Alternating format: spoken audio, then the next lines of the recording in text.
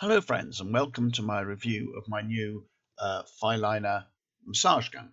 It comes with a reasonable number of tools. There's a flat head, which is suitable for people who exercise sort of firmly, good for muscle groups and things. There's a 2-finger tool and a 4-finger tool, which is very good for going up and down either side of the spine or anywhere where you need a sort of deep massage.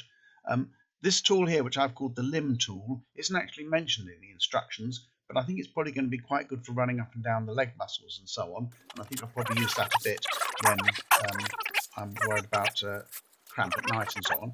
Then there's the ball head massage, which is good for groups of muscles similar to the flat head, perhaps for people who exercise slightly more lightly. And then the bullet head, which is supposed to be for joints and basically you need a deep massage.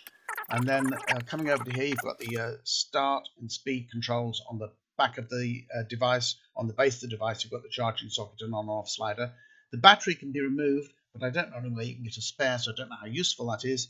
And then finally, they supply a charger. So looking at the base of the unit, there's the charger socket and there's the on-off slider switch. Then on the back here, there are 3 buttons. The one in the middle turns it on and off, and the other 2 control the speed. And there are 2 displays. That's the speed, and the other one is the current battery level. So here is the massage gun plugged into charge. You can see the green band is flashing slowly to show that it's still charging. It'll go to steady green when it's fully charged. So the light's been steady green for a while now, so I think I'm going to take her off charge.